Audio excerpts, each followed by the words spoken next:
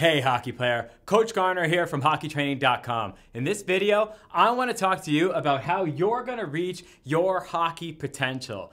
Now, getting the best that you can possibly get at in this sport is something we're all after. It's why you're here right now. It's why you always tune into the hockey training content. And Kevin and I put out tons of content so that you guys can learn more in order to earn more from all of your efforts in your dryland training. We've got so many podcasts, articles, and videos, and we've put out so much information, workouts, and programs to the hockey training community so that you guys can get better.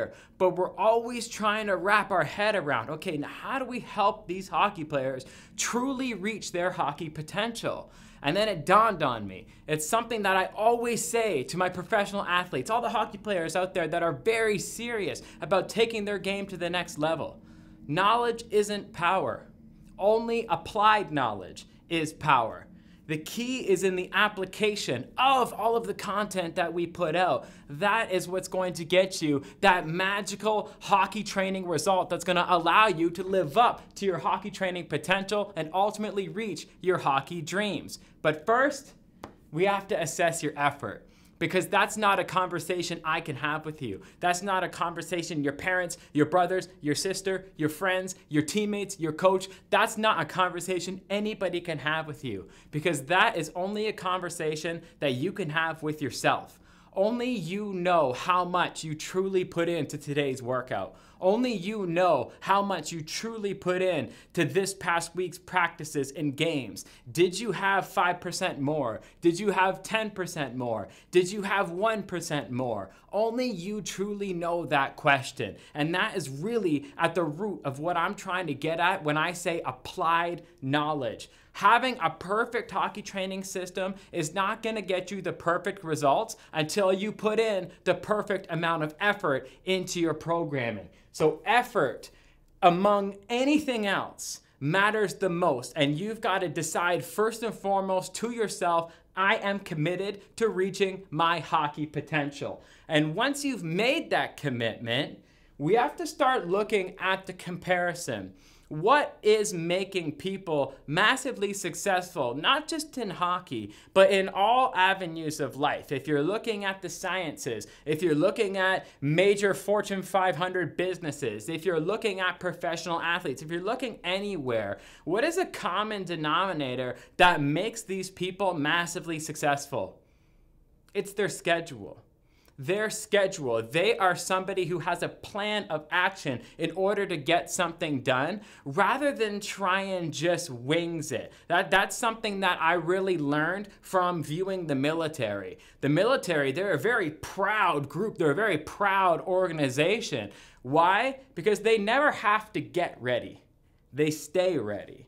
And why do they stay ready? Because they are among the most schedule-oriented people that live on this planet today. You always hear that, right? Oh, 500, we do this. Oh, 700, we do this. Oh, 900. That every single minute of their day is maximized for productivity. And that's a word that I want you to kind of redefine in your brain when you are getting serious about reaching your hockey potential. Because a lot of hockey players out there mistake busyness for productivity. Busyness is you remaining active. Productivity is you doing the things that you need to do in order to take one step forward and really take your entire game to the next level. Busyness is people that are scatterbrained, usually because they don't have a schedule. Yet productivity those are the people that year after year after year, month after month, even week after week are improving their hockey game and performance and their skills and their performance in their dryland training. They're consistently improving because they have a plan of action every single day. Now, what do you need to balance when it comes to that plan of action? You need to balance your energy and you need to balance your time. Now, Robin Sharma, he once had a fantastic quote that I'll probably never forget. He said, "Don't tell me your goals, show me your schedule." And I thought that was so powerful. Don't tell me your goals, show me your schedule. Because there's a lot of people out there who pay lip service to certain dreams and aspirations that they have, but then when you look at their schedule, they do nothing but the most comfortable things. A lot of times when we want to achieve something, we actually have to move towards discomfort in order to get through that challenge and therefore acquire a new strength. Anytime you move through a challenge, you're going to acquire a new strength, and that new strength is going to be speed, agility, edge work, improved mobility, improved puck control, harder to knock off the puck, harder shot power, you name it. All of those come from discomfort because you have to force biology to respond. It's not just gonna say, oh, okay, I'll become a better hockey player even though you're doing easy workouts. It just simply doesn't work that way. So don't tell me your goals, show me your schedule. I should be able to look at your schedule and say, wow, this is a person who really wants to reach their hockey potential. On the other side, if I look at your schedule, or better yet, if you look at your schedule, would you be able to tell that hockey is something that is extremely important to you? Right now, I'm talking to people who aren't necessarily just play hockey for recreation. I'm talking about the people who think hockey is life, who don't just think hockey is life, they know hockey is life. They are dedicated to it, they are passionate about it, and when you look at their schedule, oh 500, we do this, oh 700, we do, it's all there, it's all planned out, and they've got that perfect balance of energy management and time management. Time management doesn't mean you're going to be productive. Time management is still something that's utilized by the busy people and not necessarily by the productive people, because truly productive people, they balance energy management with time management. Now, what does that really mean? Well, I'm gonna break some news to you right now. The hardest worker in the room, unfortunately, does not always get the best results. That's correct. The hardest worker does not always get the best results. Why? Because it's the person who's willing to put the greatest amount of effort into the most intelligent areas for hockey training performance who's going to get the best result. What does that mean? No matter how hard you train on a bad training program, you're going to get bad results. Right now, I am in Canada and winter is coming. If I want to go down to Florida for the winter, no matter how hard I travel north, I'm not gonna make it down to Florida for the winter because I'm putting all of my hard effort into the wrong areas to get to the destination that I want to go to. That's how we have to start creating your vision. That's why we gotta start setting goals. Create a destination for yourself and then design and live a life intentionally that gets you to that destination in the fastest possible way that you can. Now, how do we do this? You can only do it with clarity. Clarity on your goal setting, clarity on your vision, and clarity that you're willing to put the correct amount of effort to reach your hockey potential is what's going to marry energy management with time management. Time management has your entire day broken down, but energy management ensures that you're putting all of this passion and energy into the correct places to get the best possible hockey training result. Because if you take two hockey players of equal ability, one is running a real hockey training program and the other is trying to wing it, this hockey player running the real program will beat this hockey player 10 times out of 10. Why? Because consistency beats intensity every single time. Someone on a real program remaining consistent with it because of their time management and because they're putting their energy into real hockey training methodology, they are going to beat this other hockey player no matter how intense this hockey player is. They could work out so incredibly hard, but you know what? They're in the world of busyness.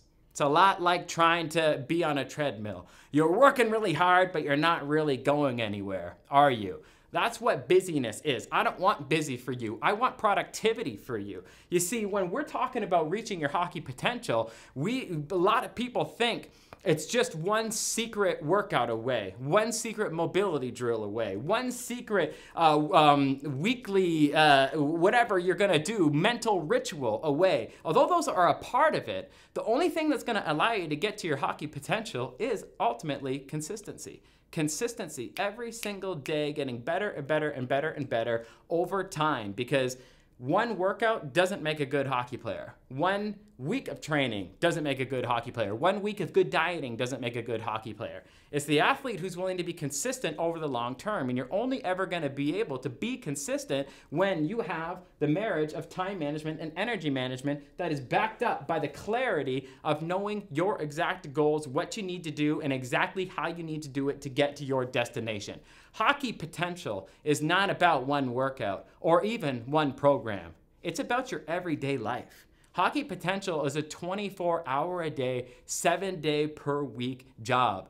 Don't tell me your goals. Show me your schedule. So when we're combining all of this stuff together to create a vision that's going to allow you to achieve your hockey dreams, now is the time where we create separations.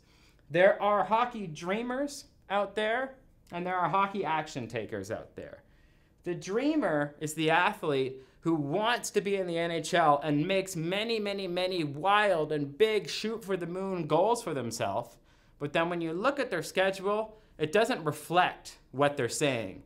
The video is not matching the audio. The audio is telling you that they want to do all these things, but the video of their actual life is demonstrating something very differently.